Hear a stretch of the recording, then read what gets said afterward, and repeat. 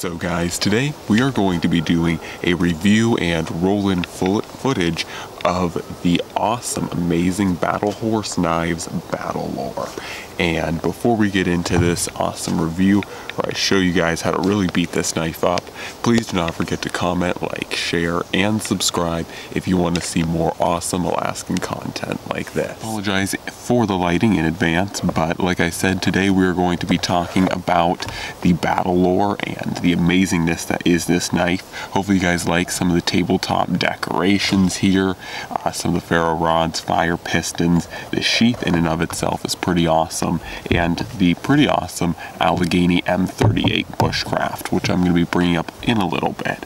But the main focus of this review, of course, is the Battlelore, and this knife is, through my testing, has been a pretty amazing knife. Now, as the name kind of gives away, it is a Bushlore design. They just call it the Battlelore because they're battle horse, but this is based off of a just classic Bushlore design. With this looks to be a little bit more kind of like a Ray Mears kind of styled Bushlore, and you can definitely tell that in its performance. Its performance is very competent. Like, if you are a competent bushcrafter, this knife, picking it up first in the ergonomics, you'll immediately feel right at home. But even better than that, when you start to getting to use this knife for carving, crafting, doing intricate work, making tri-sticks, feathering sticks, batoning, just basically every single thing that a bushcrafter routinely does, this knife is very competent and very capable at doing. And once again, I was really actually quite surprised with this knife, just how, if you have the right skill, how fast this knife will complement your skills. That's, I think, what actually impressed me the most. Was I immediately I just took this thing out and started doing feather sticks and just notching a few things, and immediately it started just with ease. That the knife felt very natural and very easy to accomplish things that were not necessarily hard for other knives to do, but they just didn't feel as natural as this knife felt right at home. Honestly, I was really impressed at that, and I just have to say that originally or immediately blew me away. And then when I got to using the knife more and more and starting fires with it, of course this knife does have a sharpened spine, so it has a very, very nice ability, or strikes ferro rods with ease, and you can start many fires very easily with this thing. And I've done several one-strike fires with this, and at least that's primarily due to the fact of how sharp this is and how much sparks you can really scrape off. So aside from that, this is my first knife that is an 01 tool steel, but I've actually been really impressed. I really wasn't sure what to think of 01 tool steel, and while it definitely stains, as you guys can see, pretty easily, definitely easier than something like A2, I've been very impressed by the carbon content of 01 and how well that fares for it, and as well as how it keeps an edge. It keeps an edge for a very long time. This knife, I do strop every once in a while, but is still very, very sharp, nowhere near dull, and it keeps its edge for a very long time. And not only does it keep its edge for a very long time, it also is ground to be a really nice Scandinavian grind. I have another knife here. This is an A2, ironically, but this is the Alyeska M38, and this knife, while it's also pretty awesome, I think I like this, the Battlelore, just a little bit more as far as Scandi grinds go, because this Scandi grind is just a little bit wider, or has a little bit more width to it. And so what that entails when you actually start to do things like notching, and when you start to work with wood, it allows you to bite deeper and more seamlessly, because one of the biggest things with the Scandinavian grind is, while it likes to bite, usually they only bite to a certain depth, because the thickness of this spine tapers, or the thickness of this blade really tapers up so fast. And so when you have a nice, easy, longer Scandi grind like this, it allows you to bite into wood a lot better and a lot with less resistance, really. So overall, I've been very impressed by the 01's edge retention, and to a certain degree, its rust resistance. I did take this out on quite a few rainy days, and I didn't let the rain stay on it, but it definitely got wet, and it didn't immediately rust up. This is definitely a more rust-resistant steel than 1095, but overall it's still no like A2 or CPM S30V. This will definitely rust up on you if you don't watch it. And like I said, you guys can kind of see, while this knife doesn't have any rust in it, it does have quite a few stained spots. As is the tradition with a Bushlore knife, this is of course a drop point, and this is probably the only thing that is arguable. And of course this is more of a Kephart styled blade, this M38 here, and to a certain degree I can really appreciate both of these styles, and at certain times it's like I want the Kephart, and at certain times I want the Bushlore design. Ultimately though, it goes back to what you're hoping to achieve with your knife. With a Kephart blade like this, it's significantly easier to make things like divots in wood because you have more of a width in your tip. But at the same time, with a Kephart style blade like this, it's also harder to start entry cuts when you're processing game animals.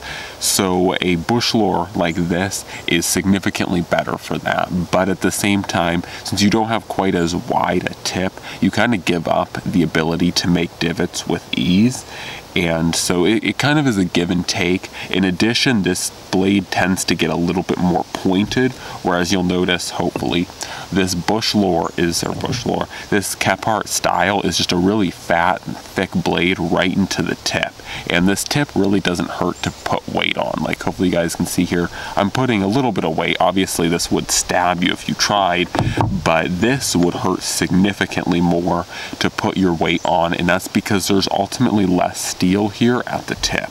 So this would be better for penetrating and getting initial cuts going. Once again, in things like processing game animals or just processing of natural materials, this will probably be slightly better for doing those things. But if you're into the more crafty elements, this is going to be this Kephart is going to be a slightly superior design. That's the basic blade design. Personally, I have come to actually like the Bushlore design a lot more than I initially did when I first got this knife. And once again, I've really been able to see how the performance of a Bushlore works, and once again I'm pretty impressed. And I think the biggest thing I really wanted to test out with this Bushlore, and I'm going to roll in some footage here, is that I really wanted to see how strong the tip was and actually how resilient 01 was, because once again, oftentimes when I'm new to a steel, I like to really test and string the steel out just to see what this steel is made of. And so I really wasn't sure how springy or how impact resistant 01 was, but it was actually pretty impressive. And so basically what I did was I would take a saw and saw two pieces, or saw one piece, two different notches or saw cuts into one piece of wood, and then take this knife, drive it into the piece of wood, and just pry vigorously to pop that piece of wood out. And I actually did that in that video so that I could make notches, saddle notches basically, to hold wood, but I also did it so that I could test the tip strength of a Bushlore and the overall shock resistance of 01. And I was really impressed by it. And I have to say, a high five to Battle Horse Knives for making a knife that is very tough. I was very impressed by that. Not saying I necessarily go out into the woods seeking to destroy knives, but occasionally I'm just very curious of how much a knife will really take and can I actually get it to break. And this one did not break, so I'm really impressed. On to ergonomics. Like I said in kind of the intro, the ergonomics are very squared away. These handles are not only, in my opinion, really beautiful because they kind of have a natural canvas, kind of greenish to natural tinged canvas micarta, but they also have a green micarta what is this, inlay or kind of layer, or liner I should say. There we go. But they have a tan liner, and I think that overall this handle just looks really great. So not only from a looks perspective does it look awesome, but it also feels awesome.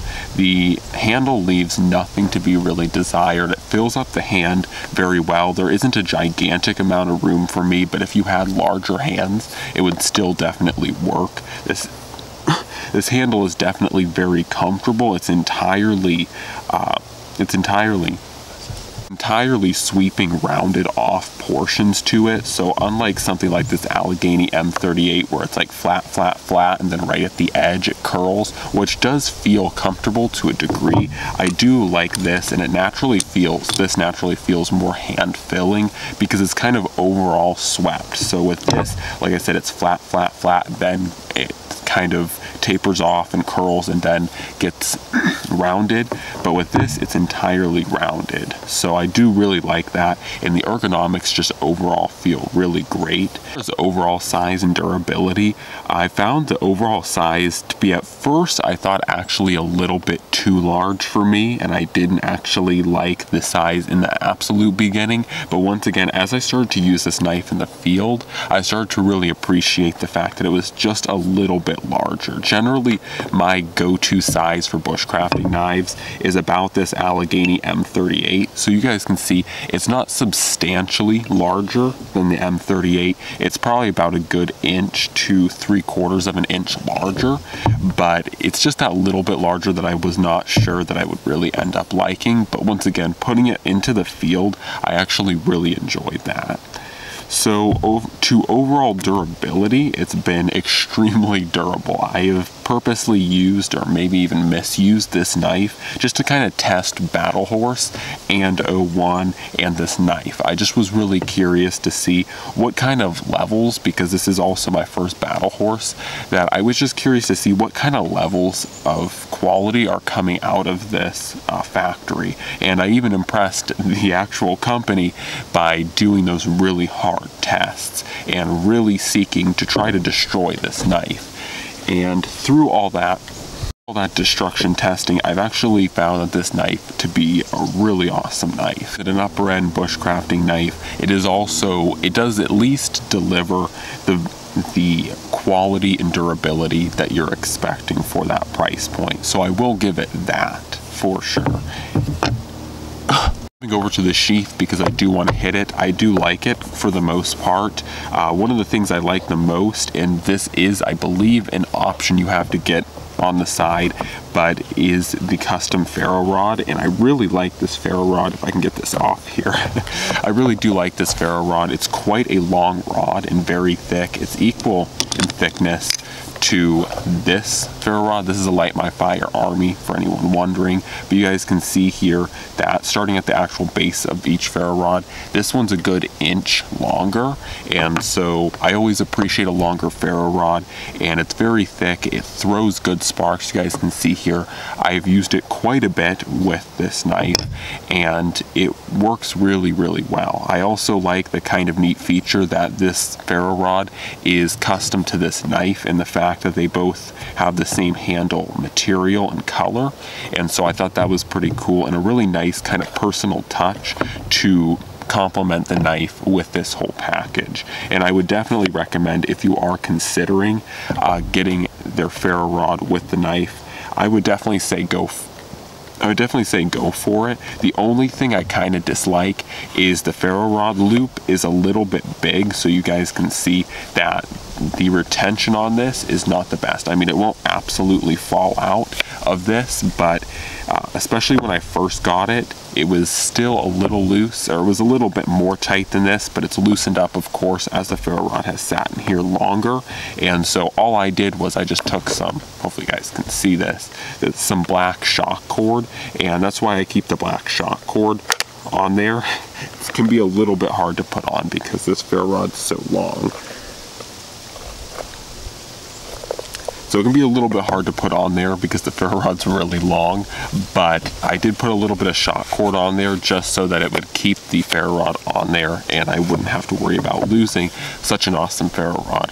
Other than that, the sheath is very basic. There's really not much to talk about. It's a good high quality leather sheath.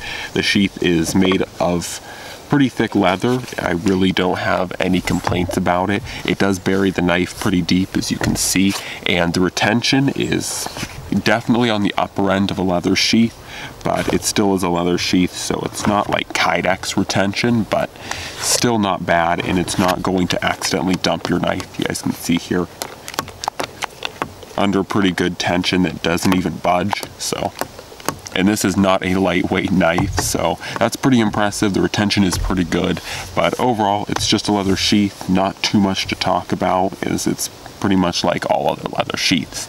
So not something like this Kydex sheath that comes with this Bushcrafter, and I generally do prefer things like Kydex sheaths, but at the same time I can appreciate leather. That's basically my thoughts on the awesome Battlelore by Battle Horse Knives. I really like this knife. I will say I had some trepidations when immediately like unboxing it and just looking at the knife. It immediately felt great in the hands, but I was unsure. It was a little bit large and not quite a style of bushcrafting knife that I'm used to, but I am happy to say that this knife is actually very impressive. And as far as Bushlore knives, Bushlore patterned knives go, they're actually all pretty expensive. Aside from Condor's Bushlores, most Bushlores are very expensive knives, even more expensive than this one.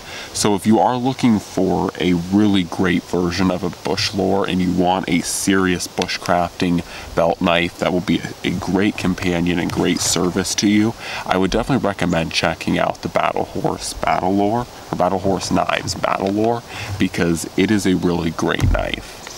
Anyways guys, that's all for now. God bless, and I'm out.